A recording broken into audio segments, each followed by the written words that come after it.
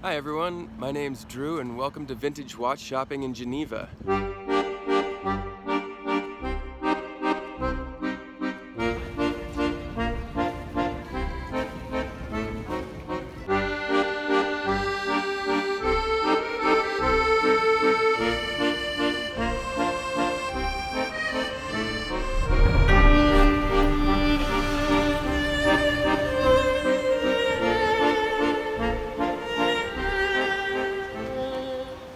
I am a watch enthusiast, certainly not an expert, but a hobbyist collector.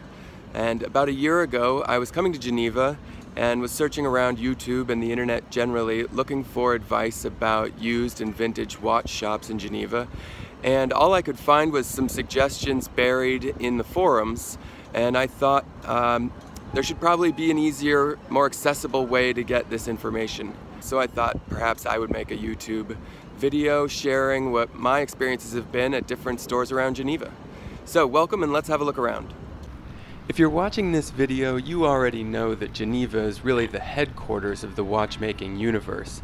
As such, the city offers authorized dealers for almost every brand imaginable. So in this video, I'm going to focus more on the used and vintage market because you can find the authorized dealers just by Googling them.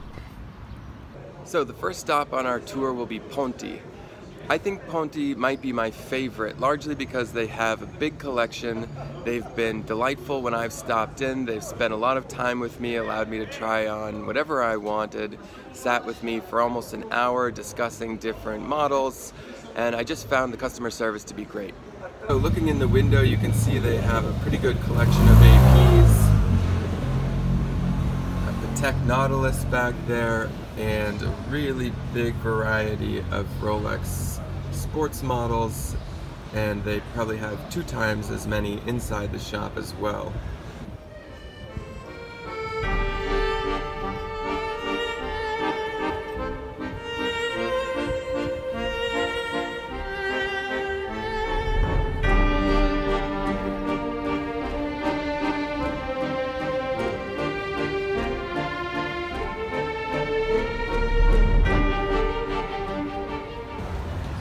I was in Ponty yesterday, but when I came back today to film this, they were closed unfortunately, but there are the hours in case you want to come by.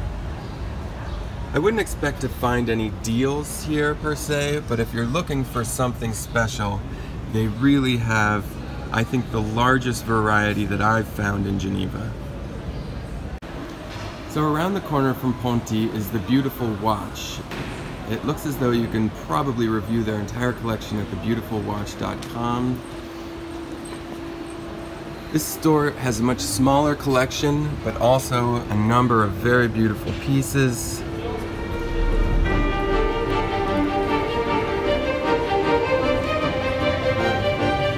When I stopped in earlier, I asked if their entire collection was in the window, and they said, by and large, yes. So if the store is closed, you can still get a sense of what they have just by window shopping. Sorry for the glare.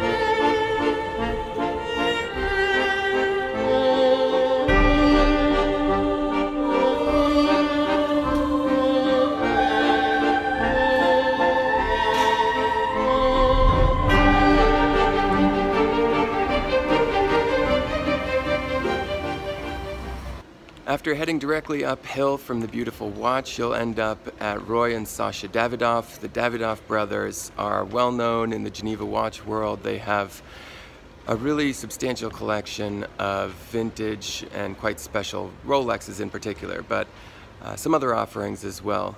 When I was in there yesterday, they said that they were kind of reorganizing their collection. It was a bit smaller than usual, but they were a delight to chat with. I sat in there for an hour with them discussing their specialties, what interesting watches they had on offer currently, and there was no pressure whatsoever to buy anything. I just found them really interesting folks to chat with. So definitely stop by the Davidoff brothers shop. Note that there is another Davidoff in Geneva, Davidoff of Geneva, which is not a watch store, but rather a tobacco and spirits shop. So don't go there unless you need tobacco or spirits. Across the street and slightly downhill from the Davidoff brothers shop is MB&F. It's a bit of an unusual place. It's not exactly a watch store, more of a horological art gallery filled with kinetic sculptures, watch-related art, and some very unusual timepieces. As long as you're at the Davidoff Brothers, it's definitely worth dropping in just to see what can be done with timekeeping and movement that is not necessarily a watch or a clock. The last stop on our tour is Watch Attitude, which is located about a 10-minute walk from the first 3 shops. They have a pretty good selection, almost as large as Ponty, and they're up for negotiating the prices. So I've seen deals here that I thought were not unreasonable. The woman who owns it is a pleasure to sit and chat with. She entertained me for about an hour again, without any pressure to buy anything.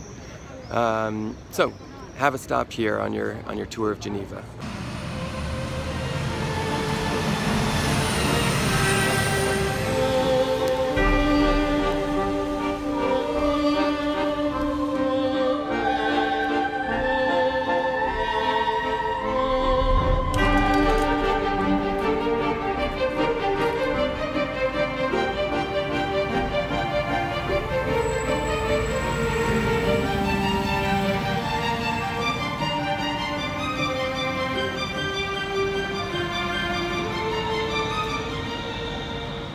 So those are the shops that I've found after a couple of visits to Geneva.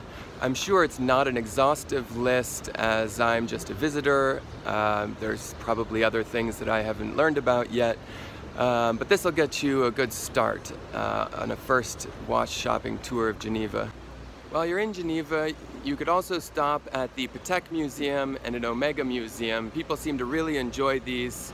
Watch museums aren't really my thing. I don't really care for looking at watches through glass cases, but other people seem to really enjoy them, so I'm clearly in the minority here.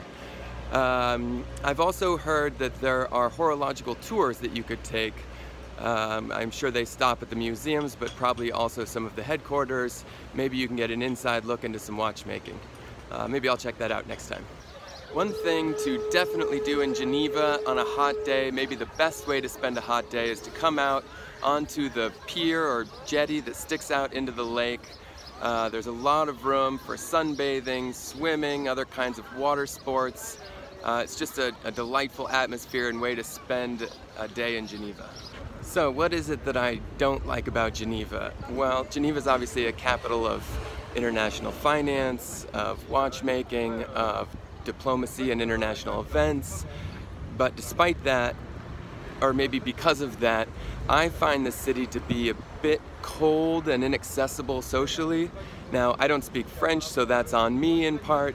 But my sister-in-law lived here for many years, and whenever I come and ask her for recommendations, she always struggles a bit to send me a list of things that she thinks I would actually like to do, which I don't think speaks that highly for the city. But despite that, you can't beat the beauty. It's charming, and particularly in the summer with the lake, it makes a great kind of family vacation spot. One last recommendation about Geneva. You don't need to really take taxis here. Upon arrival, take the train. It's one stop to downtown. It costs $3. It leaves every 10 minutes or so and is very fast.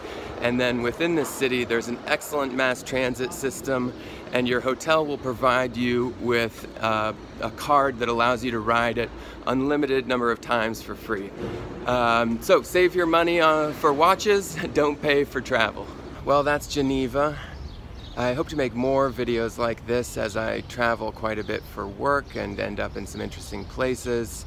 While in Geneva, even though we didn't focus on ADs, definitely take advantage of their presence, go in, sit down, ask them to try on 20 or 30 watches, play with them, make yourself comfortable, and don't be intimidated by them.